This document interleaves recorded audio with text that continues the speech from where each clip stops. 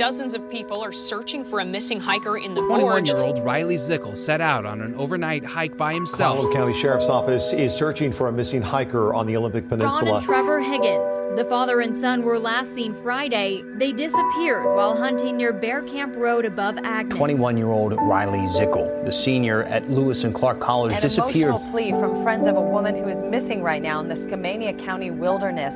She's 19 years old, Maureen Kelly. Searchers are looking for a 76-year-old farmer who did not come back from mushroom hunting near Grangeville.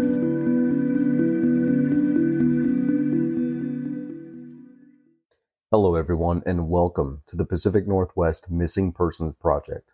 As always, I'm your host Tanner Hoskins, co-founder of Pacific Northwest Bigfoot Search and the executive director at Pacific Northwest Missing Persons Project. At the time of this episode airing, our search and recovery team will be in the field conducting training exercises and conducting Bigfoot research in our hotspot location just north of Goose Lake, Washington, inside the Gifford-Pinchot National Forest. This area has been the main focus of our Bigfoot research, as this is where our founding incident occurred in July of 2020. Upon our return from this trip, we will be releasing a video showcasing our trip, what we do in the field through team building and training operations, as well as what it's like to spend an evening in the backcountry near the Indian Heaven Wilderness in search of Sasquatch. We cannot wait to share our findings and experience with all of you once we are back in civilization. We also want to take the time to thank you all for your amazing support and dedication to our team's efforts. It's viewers, listeners, subscribers, and donators like you that make our mission possible. If you'd like to donate monetarily to our search and recovery mission, you can do so through the Pacific Northwest Missing Person Project website, www.pnwmpp.org, or through our Bigfoot research website, pnwbigfootsearch.com. For our listeners in the United States, your donation is tax deductible. Whether you can donate monetarily or not, you just listening, subscribing, following, and sharing our team's story with your friends and family greatly benefit everything we do. We cannot thank you all enough. With all of that being said, let's get into this week's episode. This week's episode is going to focus on an area of the North Cascades National Park in an area known as the Diablo Lake region near Newhalem, Washington. The first case that I would like to discuss is that of Alexander Pisch, a white male, 35 years old, about 6 foot 1 inches tall and 160 pounds. Alexander was an incredible artist and found joy in painting landscapes around Washington state. On October 8th of 2020, park rangers operating in the North Cascades National Park area located Alexander's vehicle parked on the side of Highway 20 with his art easel and paint all perfectly set up, overlooking a landscape that it appears Alexander was ready to sketch out. But Alexander was nowhere to be found. An extensive search and rescue effort played out until October 13th, with most of their efforts focused on the Colonial Creek Campground and the Diablo Lake area, but nothing of value was ever located. Unfortunately, the search efforts were called off on October 13th, with no clues being located as to where Alexander may have ended up.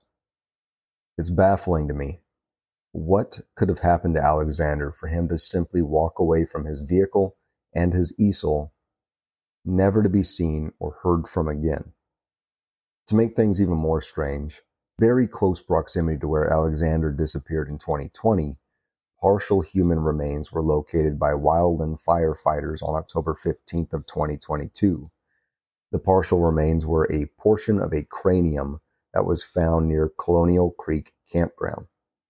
The cranium had been severely damaged by the blaze that impacted the area, and to this day, according to the National Missing and Unidentified Persons System, also known as NamUs, the unidentified remains have yet to be determined if they belong to a male or a female. Now, these remains could be that of Alexander's, but there's also another missing person from the same area that happened in 2019. Ritchie Ambrose Collins from Bellingham, Washington.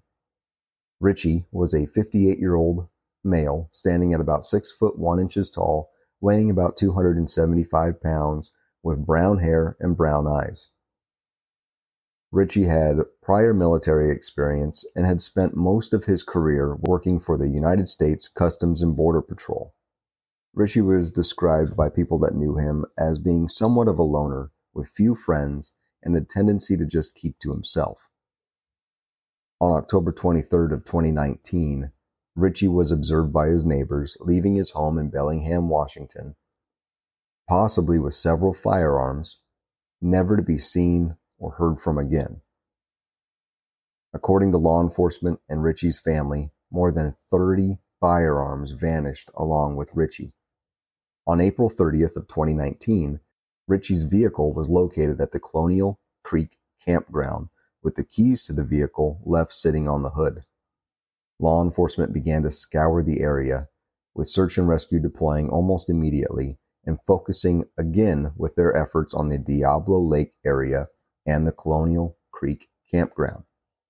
Unfortunately, nothing of value was ever located, indicating what happened to Ritchie or what happened to his firearms. Law enforcement to this day is not sure if Ritchie planned to disappear into the wilderness, if he succumbed to some kind of tragic accident, or if foul play is involved. Search and rescue efforts lasted off and on for roughly 2.5 months before they were finally called off, with no sign as to where Ritchie nor his firearms ended up. The next case that I'd like to talk about from this area is that of Ian Cox, a veteran mountain climber that vanished in the same general area on August 20th of 2022. Ian had gone on a solo climb along the West McMillan Spire on what is known as Mount Degenhardt on a summit loop trail. Ian was an avid outdoorsman and loved everything that Washington State had to offer in terms of outdoor recreation.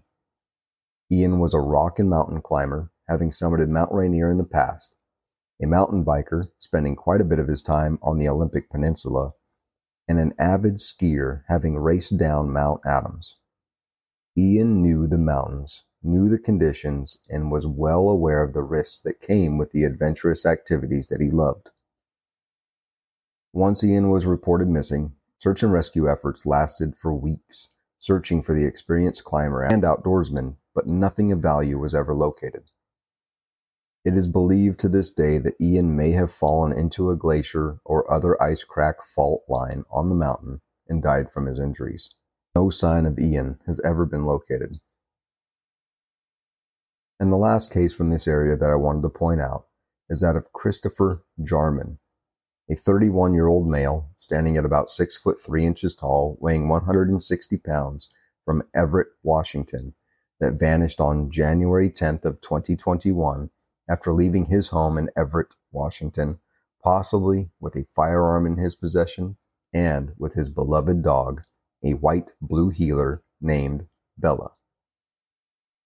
On January 13th of 2021, Christopher's vehicle, a 2008 Honda CR-V, was located abandoned by park rangers along Highway 20 across the road from the Goodell Creek Campground. Search and rescue teams immediately deployed to the area once Christopher's vehicle was discovered, but no sign of Christopher nor his dog were immediately located. It is believed that Christopher may have been suffering from a mental health disorder at the time of his disappearance, with his family stating that they believe Christopher may have been suffering from paranoid schizophrenia.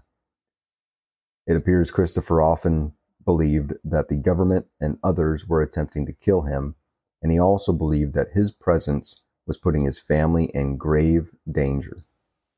This may have been the reason he took off and vanished in the way that he did. Unfortunately, it's also believed that Christopher may have been suicidal at the time of his disappearance. 2 weeks after Christopher's disappearance, Bella was located about a half a mile from where Christopher's vehicle had been abandoned. Bella was reportedly just skin and bones by the time she was rescued and had a severely injured leg. According to a veterinarian that had checked out Bella the next day, Bella showed signs that she had been alone for, quote, quite some time. With Bella being located in close proximity to Christopher's vehicle, search and rescue teams, along with 4 canine teams, deployed back into the area in an attempt to locate Christopher. But once again, no sign of him was ever located. What is it about this section of Washington state that it can claim so many lives? It's a very rural and remote area, with only that little town of Newhalem being in the area. Yet this grouping of missing individuals is mind-boggling. What are the odds that this many people can disappear within 5 to 10 miles of one another and no sign of them ever be located? Our team has our own plans to explore this portion of the North Cascades, hopefully in the coming years. But in the meantime, if you find yourself adventuring in this region, please keep an eye out for anything that these individuals may have had in their possession. You never know when you may locate something that brings answers or closure to a grieving family. Thank you.